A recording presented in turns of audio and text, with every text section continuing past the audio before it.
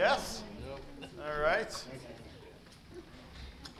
We have the prayers going for our brother Darren and Faye, and well, there's the list is getting extensive. Like Randy's announcements list is getting longer and longer and longer. So you're going to have 5 minutes for your sermon. 5 minutes? Okay. Well, we'll see how that goes. You can preach beyond news. Well, I was at Darren's house for 7 hours on Saturday, or not there. I was at Chuck's house for 7 hours on Saturday. I told him, I said, man, I gotta get home and finish my sermon tomorrow, or no, on Friday. And I said, well, I might have to just preach a devotion. I said, because you guys are taking up too much of my time. We went over to Chuck and Diane's house, and Diane was training up Christy in the art of sewing. And Christy's never sewed a thing in her life, so like to the point to where we got her a sewing machine for Mother's Day, and we unboxed it at Diane's house. So she was getting like the entire lesson. Turn around, let's see how Christy did. Oh no, not yet, not yet. But they made this cool little bag, you know. And I told her, I was like, hey, you're starting out pretty good. I was like, your first bag turned out better than my first nightstand when I started doing woodworking. I had to cover up a lot of mistakes with wood putty. All right, well, let's open our Bibles this morning to Matthew chapter 19. I told you last week, because there's lots of questions as we were talking about some marriage, divorce, and remarriage, but it was towards the end of the class, and I said, we're going to just start over. We're going to look at this topic from the beginning, and we're going to look to answer questions. And it bodes well, because what were we talking about the last 2 Wednesday nights? Do you guys remember? As we were going over those sheets? The topic of authority. Who has authority in Scripture? God. Who has authority in the church today? God. Right? The Lord. God does. And so Jesus said, go you could show the world that you're disciples of mine if you keep my commandments, right? And so we know that the Lord has all authority. So if we just allow the word to speak for itself, then things become clear. Does that make sense? And so I told Christy, we were talking this week, I said, it actually worked out well how this came about, and then what we're talking about on Wednesday nights will then coincide with this. Because as we start to study this out, the Jews are going to have questions for Jesus, as they have throughout the Gospels that we read, and Jesus will answer questions, but then he'll often say this, but I say to you. When the Jews have their thoughts, and Jesus says, but I say to you, what does that mean? But takes over. He has all authority. He has all authority? It means what he says is more important. What he says goes. You might want to pay attention, right? It's important that as we study this out, we understand that at 2 times in human history, we had a universal law. There was universal law during the patriarchal period, yes?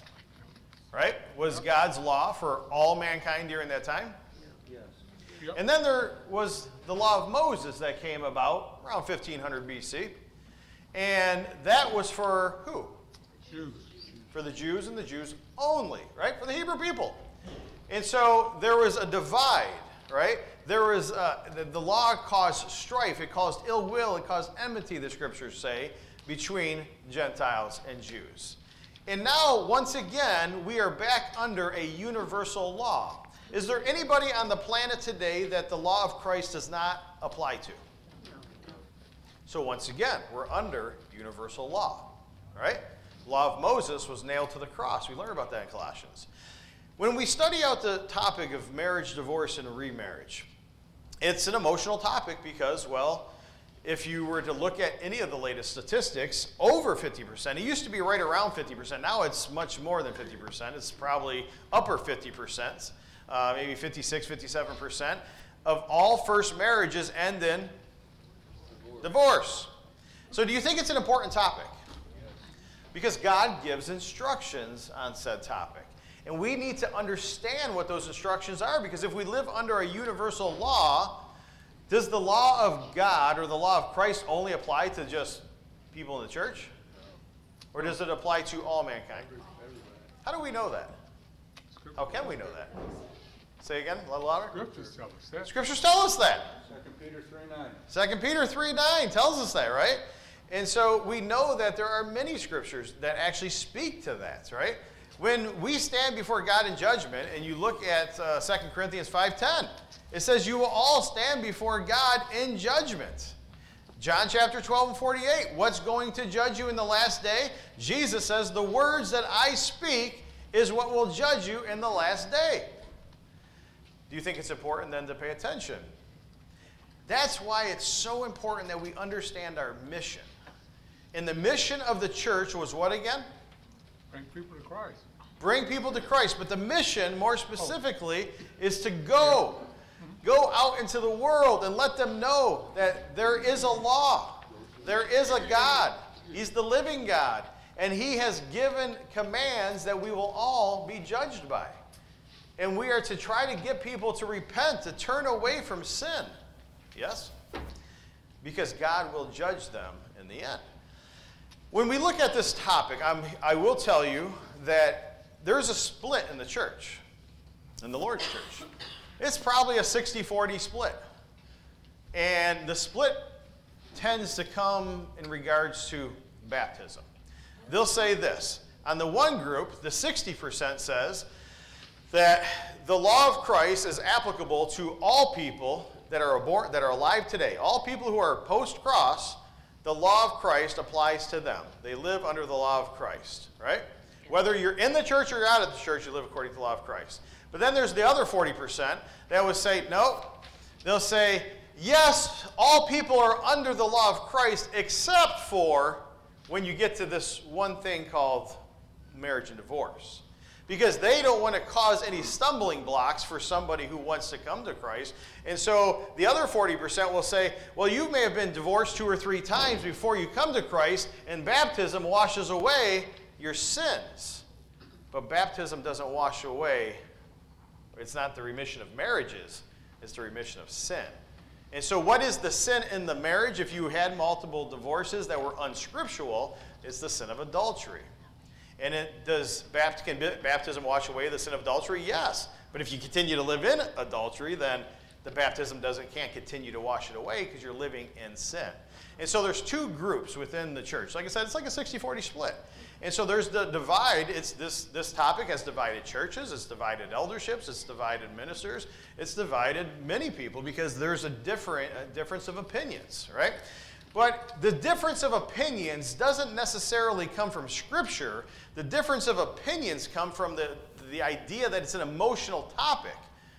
Because as humans, don't we want what we want? And many times, aren't we going to try to keep searching the Scriptures until I can find a passage that's going to tell me that I could have what I want? Absolutely. Right? And so let's just allow the Word of God to speak for itself here this morning. Let's open up to Matthew chapter 19. Let's start actually in verse 1. As we get to Matthew chapter 19, and as we start to cover this out, the Jews are coming to Jesus, and they're going to have a question for Jesus. And we'll see how Jesus answers this question. Because remember, who has all authority in the church? Jesus. Okay? Matthew 19 says this, starting in verse 1. When Jesus had finished these words, he departed from Galilee and came into the region of Judea beyond the Jordan. And a large crowd followed him, and he healed them there. Some of the Pharisees, and he healed them there. Some of the Pharisees came to Jesus, testing him and asking, is it lawful for a man to divorce his wife for any reason at all? Make sure that we pause and we understand what the question is here. Here the Jews are coming and asking Jesus, is it applicable to divorce my wife for any reason? Right? So any reason would cover any and all things, right? And then notice what Jesus says. And Jesus answered and said, have you not read that he who created them from the beginning made them male and female? What's Jesus talking about? Creation. He's talking about creation. So he's going all the way back to the beginning. He's not talking about the law of Moses. Jesus goes back to the beginning. He goes back to Genesis chapters 1 and 2, right? And so you look at this, and he says in verse 5, and said, for this reason a man shall leave his father and mother and be joined to his wife, and the two shall become one flesh. And so they no longer are 2, but one flesh. What therefore God has joined together, let no man separate. you look at these first 6 verses before we move on any further, okay? The Jews are coming and they're asking about questions of marriage and divorce under their own law. But Jesus takes it a step further. He doesn't just answer the question in regards to their law. He goes back to the patriarchal law. He goes back to the law that was in place, the universal law, and God's expectation for mankind all the way back to the beginning. Okay? And so you look at how this continues on in verse 7. They said to him, "Why then did Moses command to give her a certificate of divorce and send her away?" And Jesus said to them, "Because of the hardness of your heart, Moses permitted you to divorce your wives, but from the beginning it has not been this way." And then here it is in verse 9. Jesus says, "And I say to you, whoever divorces his wife except for immorality," and you look at verse 9, the word immorality in the Greek is porneia. That's where we get our English word pornography.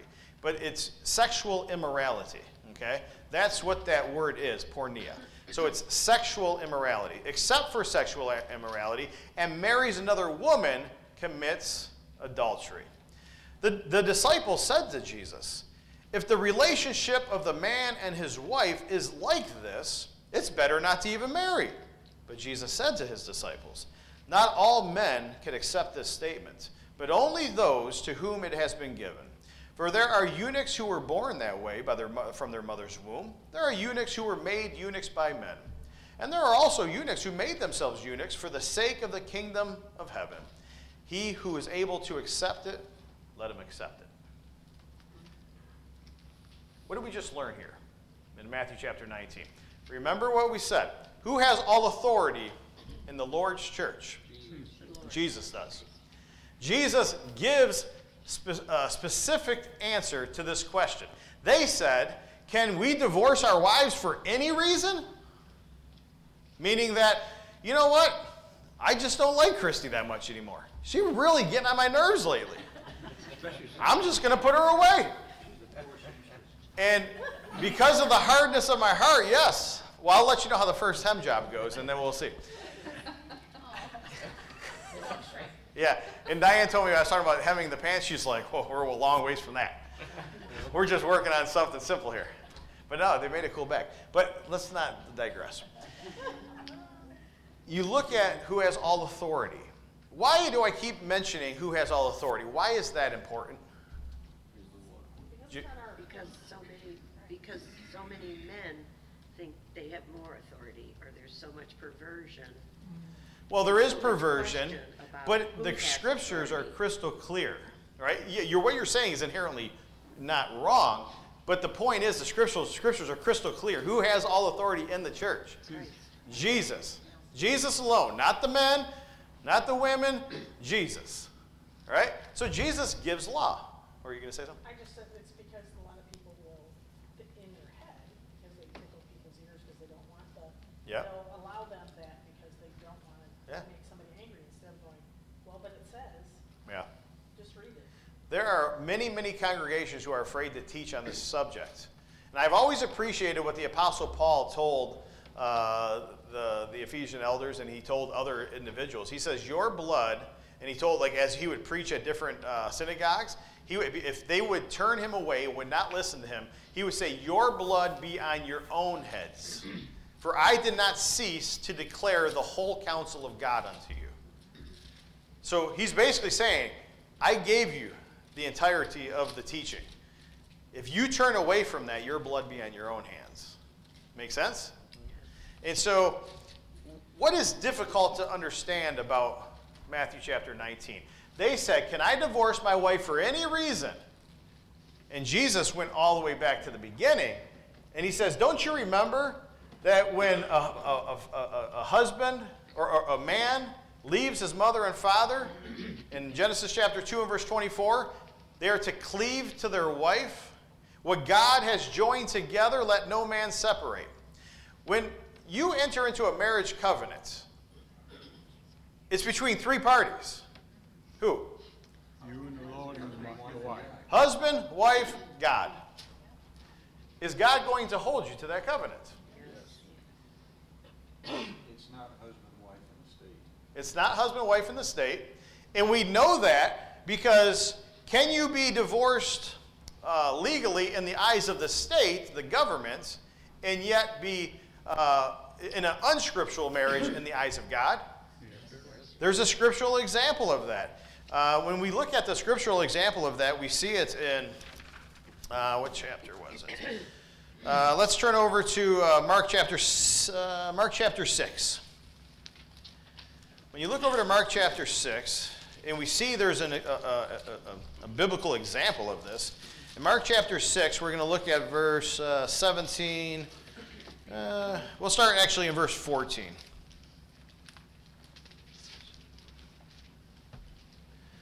Notice what it says in John chapter 6, starting in verse 14.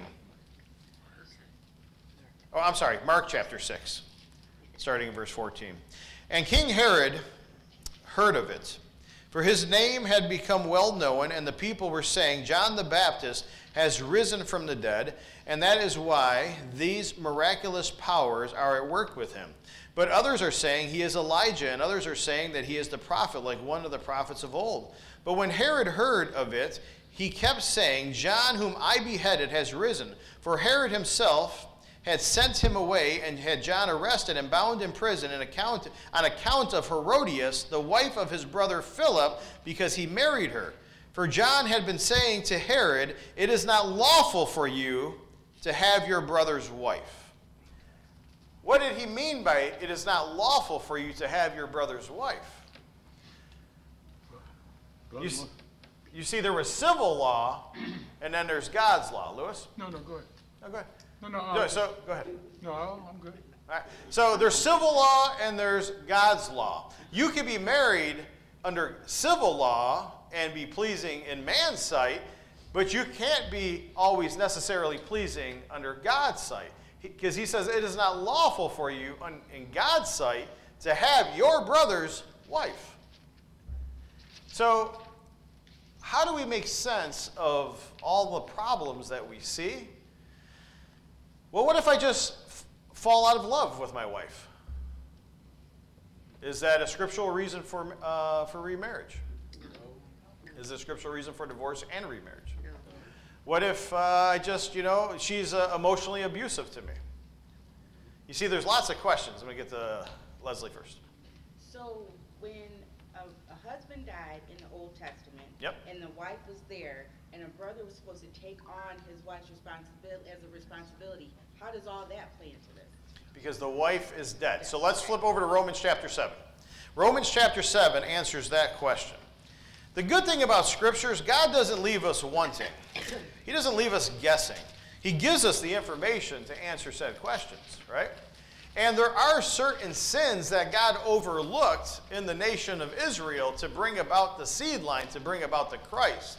And that's why when we think about certain things God overlooked, that's why Acts 17, 30, and 31 is important. He says, for the times of ignorance are over. I now declare all people everywhere repent. But when you look over to Romans chapter 7, let's read here in these first, probably the first 3-4 verses. Nope. Romans chapter 7 says this. Do you not know, brethren, for I am speaking to those who know the law, that the law has jurisdiction over a person as long as he lives. For the married woman is bound by law to her husband while he is living. But if her husband dies, she is released from the law concerning the husband. So then, if while her husband is living she is joined to another man, she shall be called an adulteress. But if the husband dies, she is free from the law, so that she is not an adulteress, though she is joined to another man. So you see there that there's two things that dissolve a marriage. What are those two things that, in God's eyes, scripturally dissolves a marriage? Death and adultery. Death and adultery. Is that difficult to understand? It's pretty clear, right? But where it becomes uncomfortable for a lot of elderships and ministers as we have to talk with individuals is a lot of people make a mess of their lives.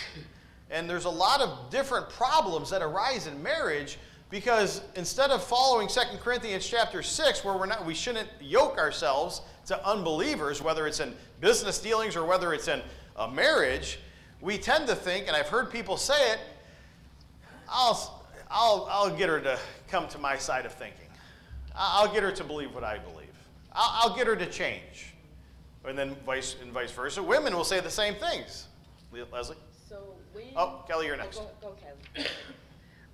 What I was gonna say is, what sometimes is the problem when someone says you fall out of love or they're mean, well, I'm miserable, God didn't want me to be miserable. The couples need to correct their attitudes and behaviors that brought them to that conflict. And that's what a lot of people don't do. They don't want to work on that. And obviously I'm an open book. I am guilty of that, being married at a young age and getting divorced, 4 years later and stuff. And I used to say to myself, and a lot of other people have said, oh, you're so sweet, you're so kind. You're going to find a good man one day. And I'm like, you're right. Why would God want me to be sad and alone forever? That's what I used to always say. And then I was helping this lady with Little Dress for Africa, and she had some crazy things she was telling me. And then I sat with you, and it may not be what I wanted to hear. It was a hard pill to swallow. But in the eyes of the Lord, no, I cannot remarry, and I must just love and serve the Lord. And I'm not alone. I'm not alone. You're not alone at all. I'm not. God's with me.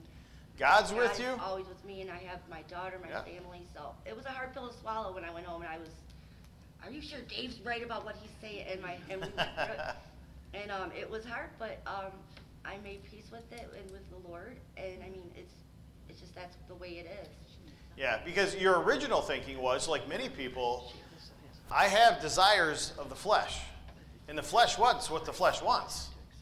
And I'm going to look for somebody to tell me what I want in order to then have what I want, right? Because I don't want to have to live alone. I don't want to have to, have sexual frustrations. I don't want to have these different things. And so I'm going to then look for somebody to tell me what I want to hear. And many people do that. And so, Leslie, go ahead. So when it was okay in the Old Testament for men to have multiple wives, when did that stop? Okay. And when did it become okay with God to not take on another wife if he's fulfilling a duty for marriage to keep a family line going? There was 2 times in the Bible, as I said earlier, where we have a universal law. Patriarchal period, where there was no law of Moses, and then there was the Christian period. There is the Christian period. Both of those we have, right? One man, one woman for life. Death separates it, adultery separates it. The victim of adultery, the one who was cheated on, has the right to remarry in the eyes of God. The one who committed the adultery has not that right. That's part of the consequences of the sin. And that's why sin has consequences, right? I could be forgiven. I think of the Aubrey case. There's the gentleman that was murdered. The police officer went into his apartment, thought she was in her apartment, and shot him, thought he was breaking in, killed him. The brother during the court case went up to her and just gave her the biggest hug, and there was this big emotional mess, and they were crying, and he says, listen, he goes, I can't speak for the rest of my family, but I forgive you. I know my brother would want me to forgive you. But that doesn't mean she didn't still have to suffer the consequences of the action, okay? There's consequences to sin.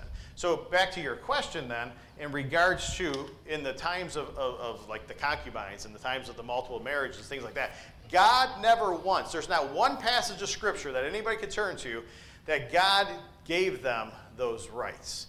Man chose to do those things, right? If you go back what Jesus said, when Jesus, can I divorce my wife for any reason?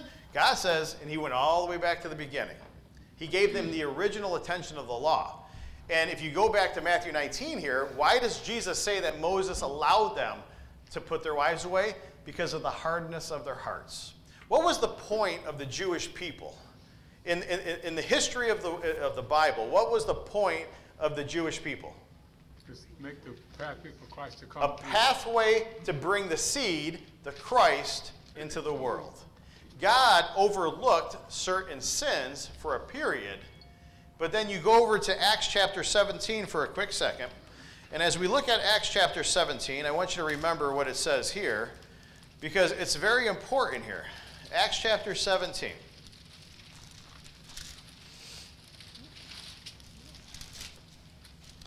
In Acts chapter 17, verse 30 and 31, notice what it says.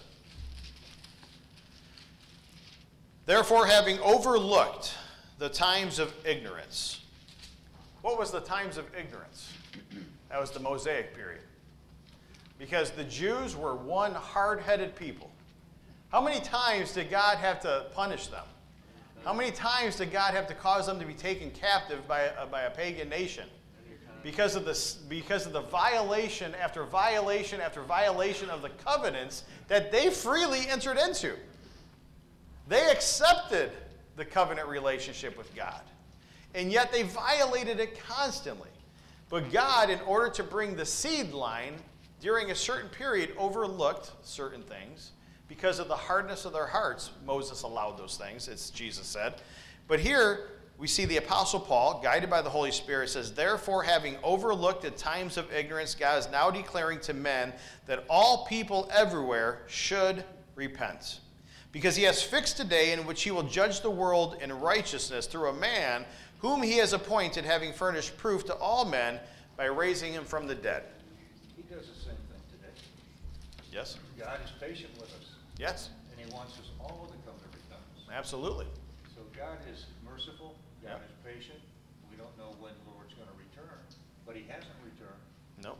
And those of us living in sin or unknowledgeable about the gospel have the opportunity to seek and search Yeah. and change things. Absolutely. And see, this is the problem that we have.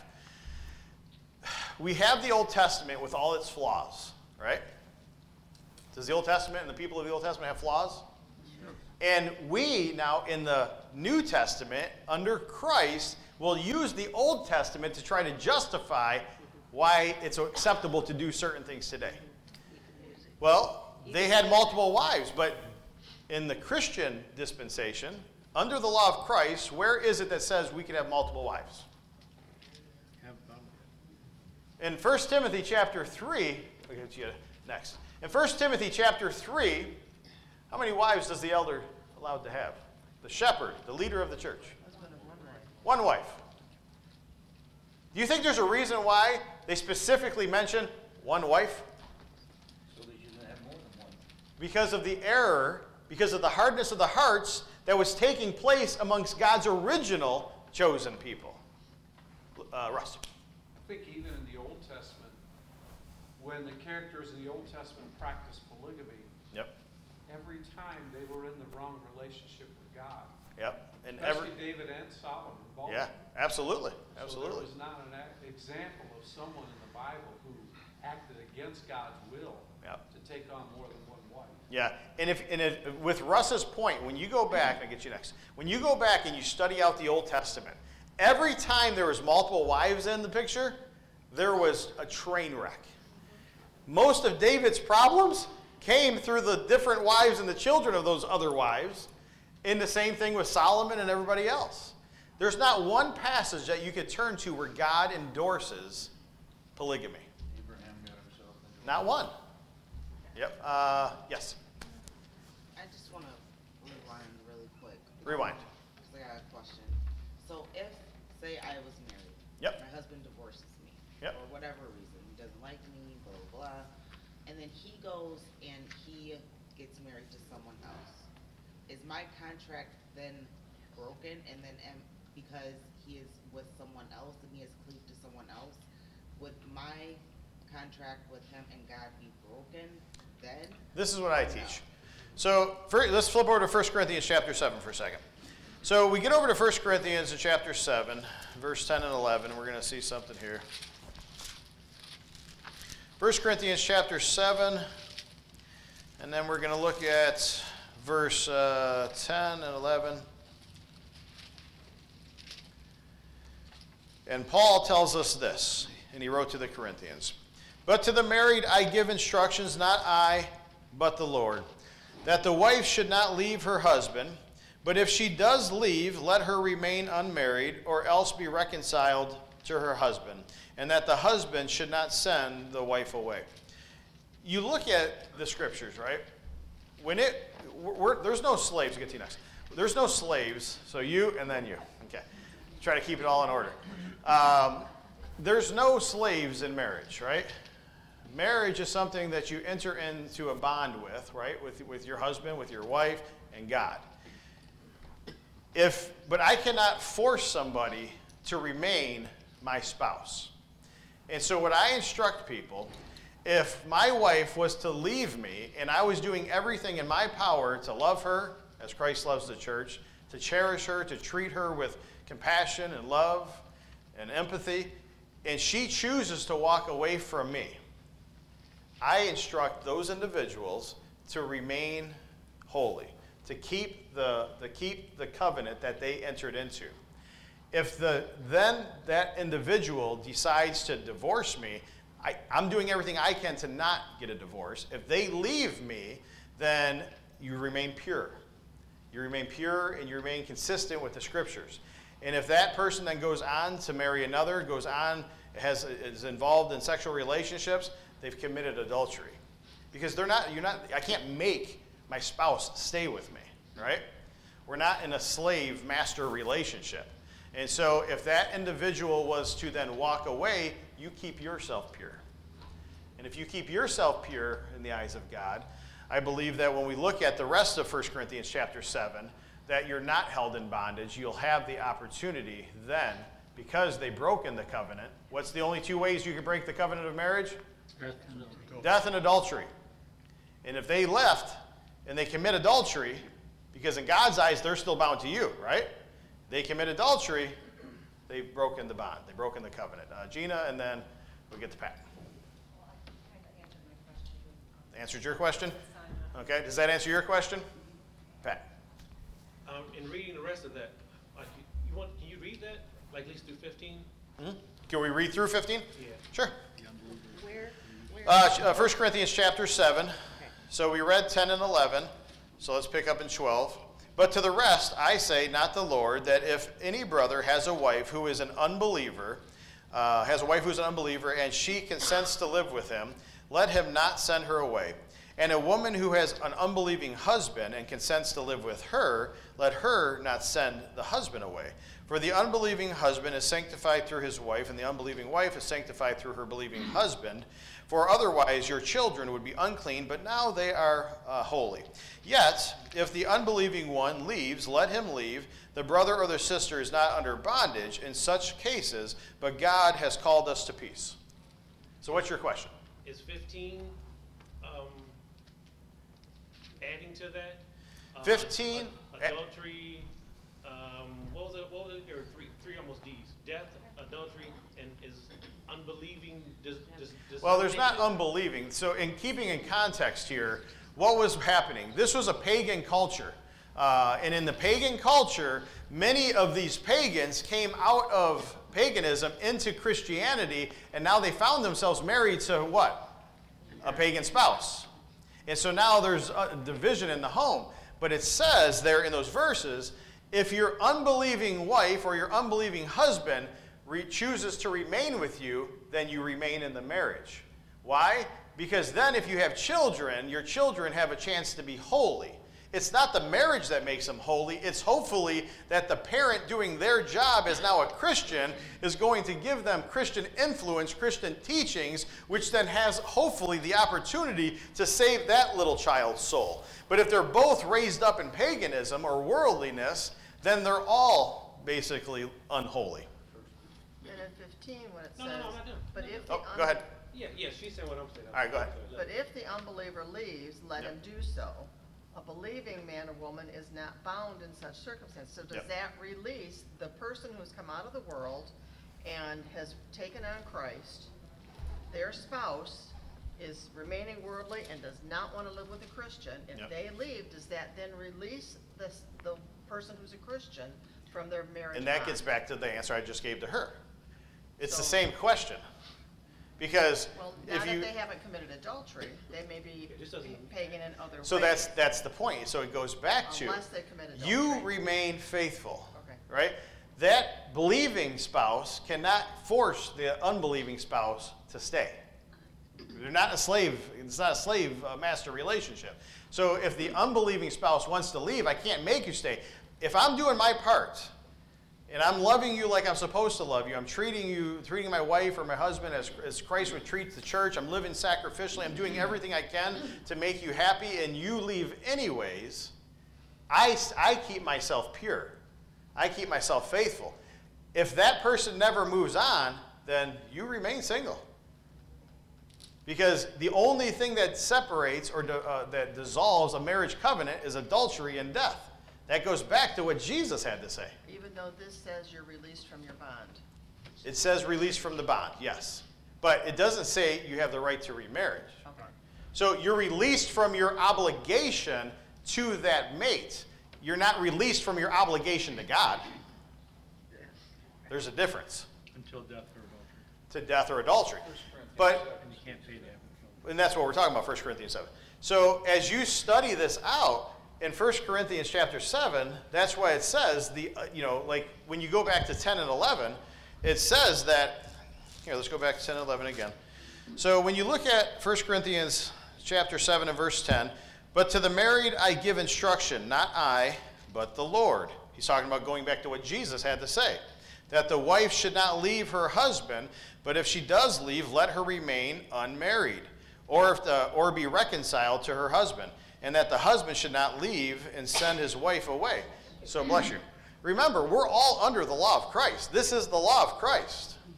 So if your husband decides to leave you and you're doing everything you can to keep the marriage that you've entered into, then the only thing that's going to break that is death or adultery.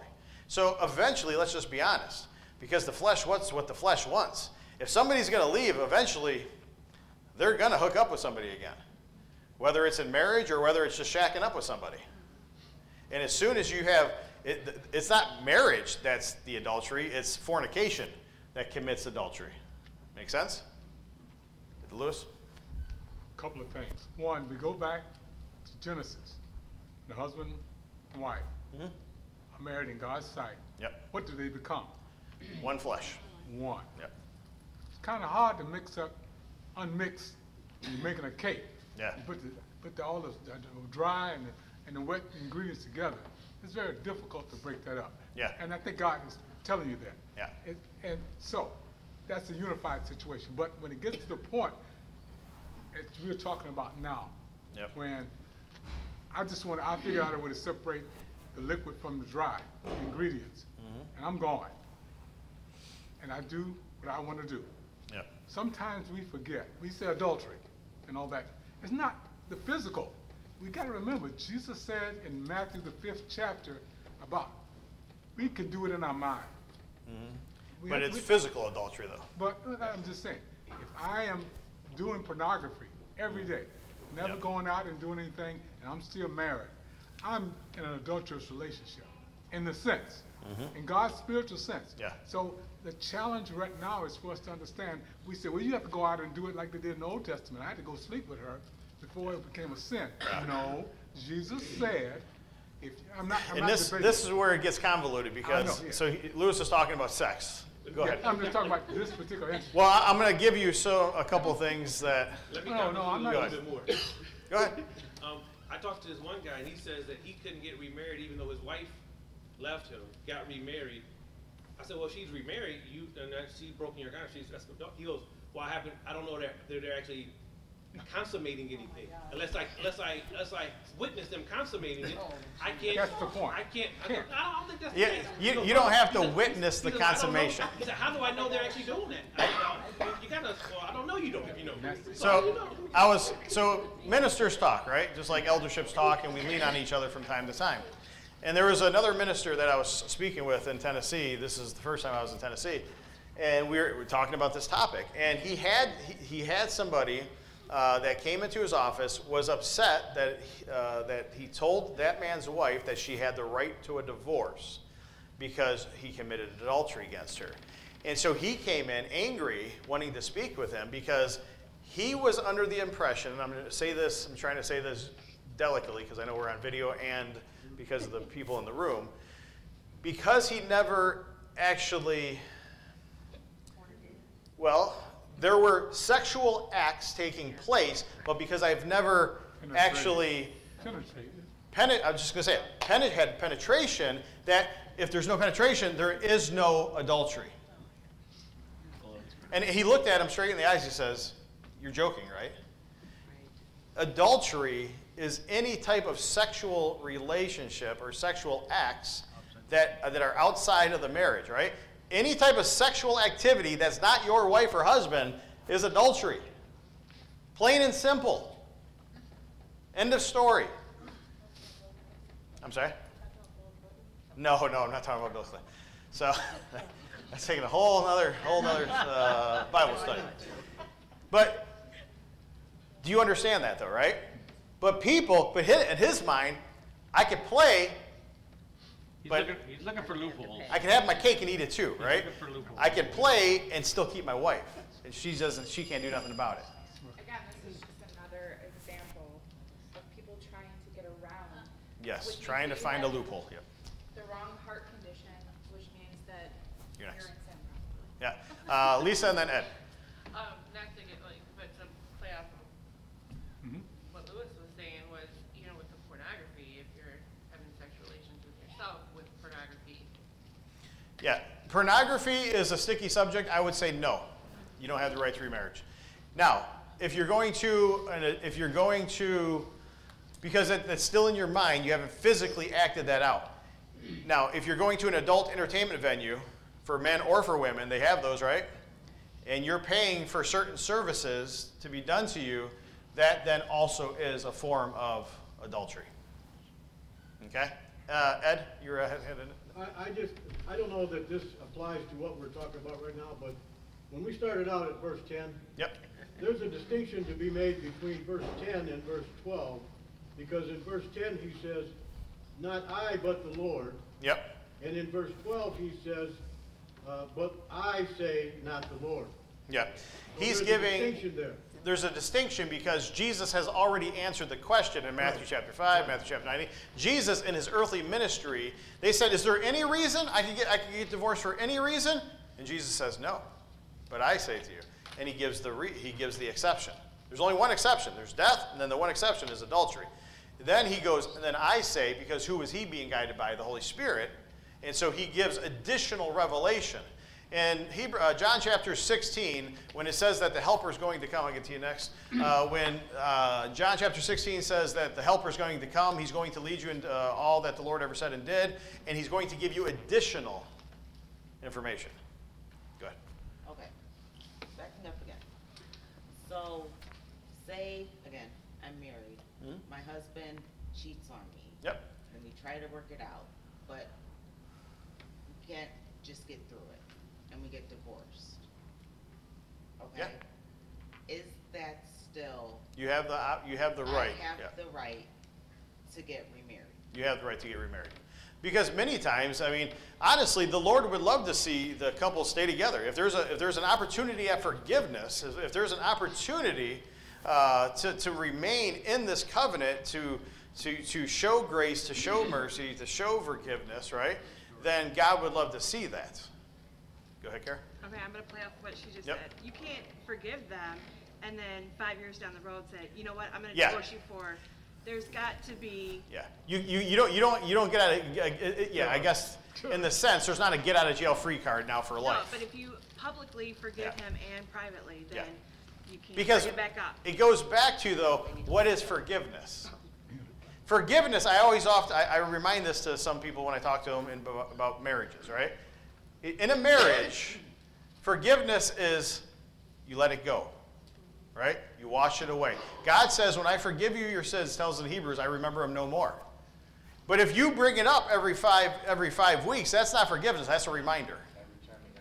Every time there's an argument. But remember what you see, forgiveness is forgiveness, right? But now, to your question, though, you can try to do some counseling, you could try to do some things, you could try to work on the marriage, and you're not going to be able to get past this trust, this broken trust, then yes, you know what I mean? I firmly believe that in Scripture, then you could walk away from the marriage and remarry, and it's applicable in God's eyes, according to the Scriptures. Like Kara's saying, though, you can't just, 12 years down the road, you're mad about something else. Well, remember when and now I got a get out of jail free card. Right. That's not forgiveness. Right. Yep. David? Go ahead. In verse 15, talking about the unbeliever departing and the contract, the bondage is over. Well, is it perhaps one reason why there's not the freedom to remarriage there, because there wasn't fornication. There's also a chance, though, that the one who has departed may return. Yeah. So if the one who has been left decides There are to get people who married get again, divorced and get remarried. then they're going to be guilty of fornication themselves if Yeah. they go out. Whereas if they keep themselves pure and the other person comes back, then they're still married. Yeah. Then it's gone, hopefully back to a successful relationship. Even in Ezra, oh, actually, I just noticed we're like 1 or 2 minutes. So we're going to continue this conversation next week because there's more that we could talk about, and there's more things that we can look at that are applicable, and there's principles that can be applied from the Old Testament with Ezra and others that we will look at next week. So let's go to God in prayer, and we'll continue on. Heavenly Father, thank you so much for this opportunity to open up your word once again here this morning and to make proper application of it. I pray, Father God, that you always guide these conversations. I pray that it's your word that's guiding us, and I pray that we make the proper application so that way we never teach anything that's in error. Father, we pray that you give us all knowledge and give us the wisdom to how to use it. Father, we pray for those who are hurting, those who are sick, those who are suffering. We have many on the prayer list right now, and we pray a blessing on each of them as they would have need. And it's just, we're just mindful of our brother Darren, who's laying in a hospital in Virginia, and we just pray, Father, special blessings on him. He has extensive injuries, and we just pray that, Father, that you be with the medical teams that are treating him, that they do their jobs to the best of their abilities, and we pray for him to make a complete and full recovery. And we pray that you be with our sister Suzanne, as obviously she's just filled with worry and sadness over the shape of her husband. And so, Father, we pray that as we get ready to worship you this morning, that we set aside the cares of the world. We remember that great and wondrous sacrifice that Jesus made on behalf of all mankind. And we just pray that as we enter into this worship, it's acceptable in your eyes.